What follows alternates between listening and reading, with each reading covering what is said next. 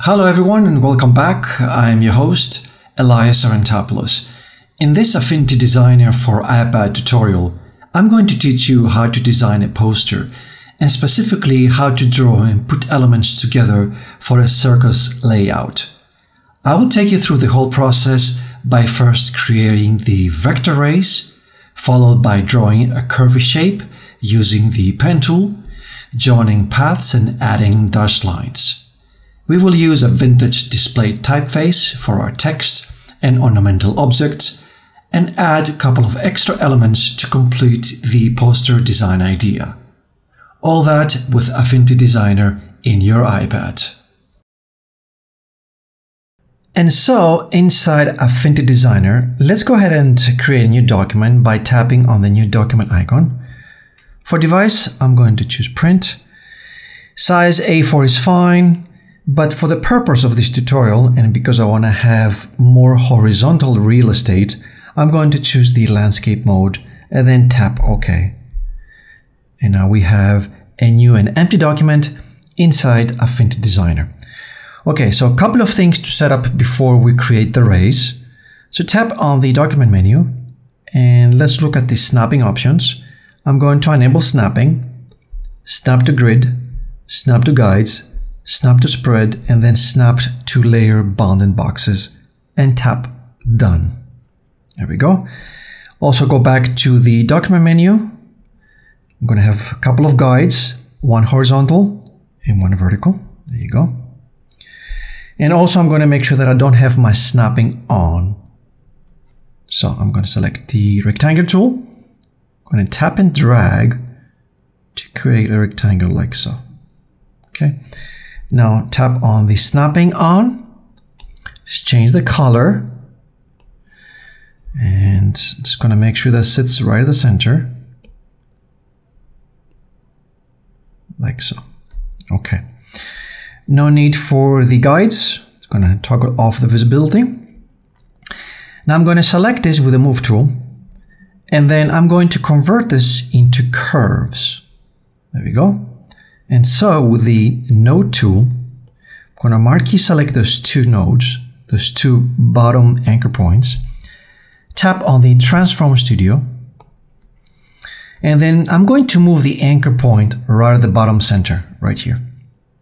Because I want to taper this in, those two bottom nodes. And I'm going to do this with under the dimensions with the width. So you can do this interactively, or even better, you can tap and tap 0. That's exactly what I want. Okay, just make sure this sits right at the center. There you go. So I'm going to tap two fingers on the canvas. I'm going to tap and drag to create a duplicate, like so. Which I'm going to rotate this. So tap one finger on the canvas to constrain the aspect ratio. There we go. Marquee select those two. Tap on the edit menu. Create a duplicate. Again, rotate, tap one finger on the canvas to constrain the aspect ratio. So here, okay, we have our first group. So I'm going to tap on the group icon here. There we go. Which I'm going to duplicate. So tap on the edit menu and duplicate this. I'm going to rotate this 15 degrees, but inside I'm going to select all of these by swiping to the left and change the color like so. Okay.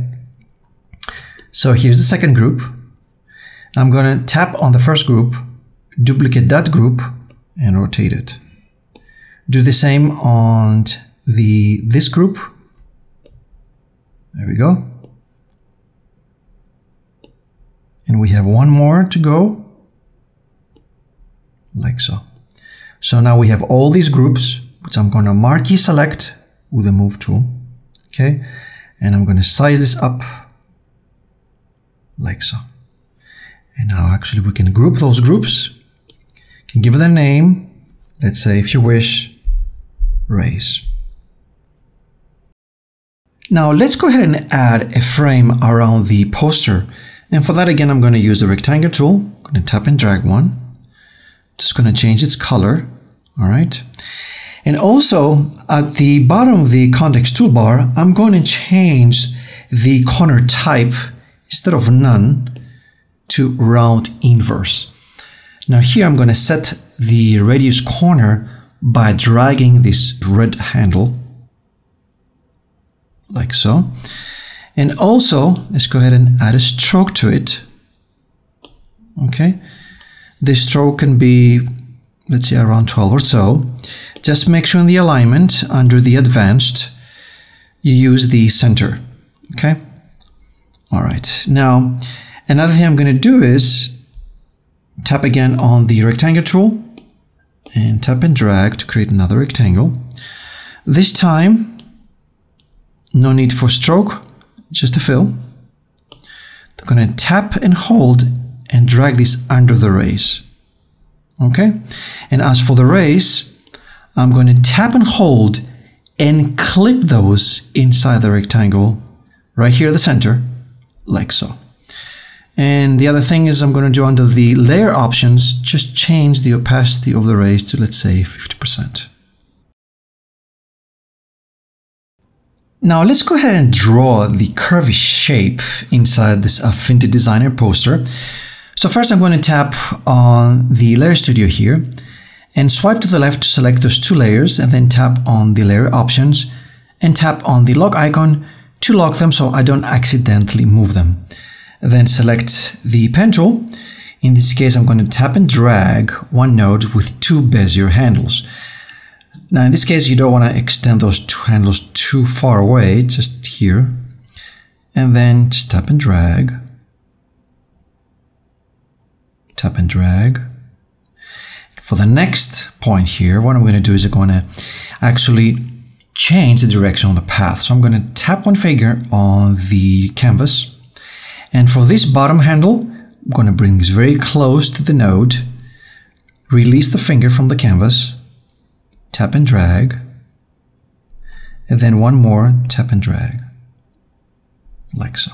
There we go. Let's give it a color here to see what we're doing. All right. Now I want this to be duplicated, so I'm going to tap on the edit menu, duplicate, just bring this to the other side, and under the Transform Studio, let's go ahead and flip this horizontally, so tap on the flip horizontal icon. There we go. Now I'm going to marquee select those two, tap on the edit menu, create another duplicate, move this down. There we go. And under the Transform Studio, you can flip this vertically. So tap on the flip vertical icon, like so. Okay. So I'm going to select those two curves, the top two curves, which is this one and this one. Tap on the node tool, and then in the context toolbar, we're going to tap on the join function. Now those two have been joined. Those two curves have been joined. I'm going to do the same for the rest two curves. Again, I'm going to join them. And then those two, I'm going to join them again. So now I have one curve that all join paths. Okay.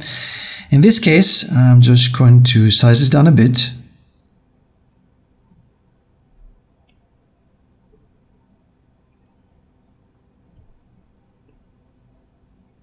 Like so. Okay. Let's also give it a color. So for fill, I'm just going to give this dark blue kind of. And for the stroke, just going to use black. There is one more thing I would like to add in this curvy shape. So tap to select it. And I'm going to go to the edit menu and I create a duplicate. So under the Color Studio, I'm going to swipe up on the fill, so no fill, just a stroke. And for the stroke, white is fine. Okay, now I need to bring this in, so I'm going to first make sure that I don't have my snapping on. So I'm going to bring this in here from all sides.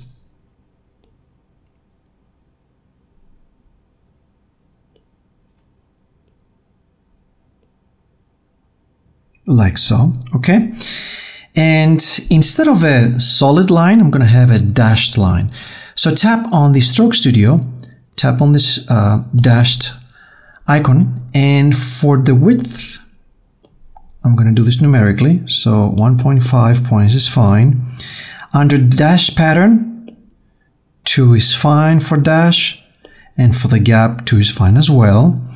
And under the advanced options here for the cap, I'm going to go for the square. And then for join, I'm going to go for the bevel option, like so. And there we go. That's exactly what I was going for. So since this is a poster, I'm going to add a bit of a text, and for that I'm going to use a vintage display typeface that I came across. And I actually provide a direct link to that at the bottom of the video description in case you're interested. So I'm going to select those two curves, going to lock them just in case, so I don't want to move them accidentally. And then I'm going to tap on the artistic text tool, tap once, the Circus, let's say, make sure it's center aligned. Okay, let's size it up. And let's change the font to this vintage display font that I'm using. There we go. And under the positioning, actually you can have the leading here. You can adjust the leading. You can also adjust the tracking. Okay. All right, let me adjust the leading even more. Then bring this down. And then just size this down like so. Okay, now let's go ahead and change the color. Let's say a color like this. And then let's see, instead of regular, I'm going to go for bold. Okay, and then under stroke, let's have a bit of a stroke here, which I don't see it very much. So I'm going to increase the stroke width. Okay, like so. Let's see on the stroke, I'm actually going to go the alignment on the center under the advanced options.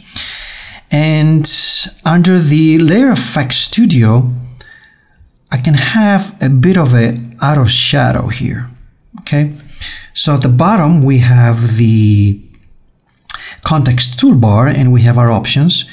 You can actually do this interactively. So tap and drag this, you see, I can do this interactively. And it depends what you want. You don't need to have a lot of opacity. Something along those lines, okay? And there you go, that's the typeface right in the center. So since this is a display font, it also comes with some nice extras like scrolls, ornaments, and panels. So let's go ahead and add some. So I'm going to tap again on the artistic text tool. I'm going to use the extras here. And then I think it's the hyphen. Okay, I'm going to rotate this slightly. And then just size it down. And just move it into place. Maybe size it down a bit more. Okay. And then just let's go ahead and duplicate this. And under the Transform Studio, again, I'm going to rotate this, let's say horizontally, like so. Okay. So what else can we do? Well, again, using the same font, I'm going to tap again on the artistic text tool. And I think it's the /. There we go. So this one, I'm just going to slightly rotate it. And then I'm just going to change its color to the same color as the frame. And I'm going to size it down and move it into place. And then rotate a bit more. Move it close to the frame. There we go, something along those lines, okay? So we got that, which I'm going to duplicate. So I'll go to the edit menu and duplicate this. Bring it to the other side. Okay, I'm just gonna rotate this like so. And then I'm gonna select those two. Again, I'm going to duplicate them using the edit menu. I'm just going to move them down. And I can actually rotate them like so, and just move those two. Something along those lines. Now, before I close on this Affinity Designer tutorial, a couple of elements that I would like to add. So the first one will be just a Circus tent. That's a PNG file here. Okay, which I'm going to size this down and then position it around here. Okay, now this one is going to reside under the rectangle, but right on top on the rays. So I'm going to tap and hold and move this under here. There we go. And then one more element that I would like to bring, that will be just a texture. So I'm going to drop that in. I'm going to rotate it. Okay, size it up. And then I'm actually going to tap and bring this under the tent. And the only thing I'm going to change here, actually, under the layers options, instead of the blending mode normal, to be, let's say, soft light, like so. Okay. And just looking at this, couple of things I would like to move around. That will be those center pieces. Just gonna bring this up a bit, like so.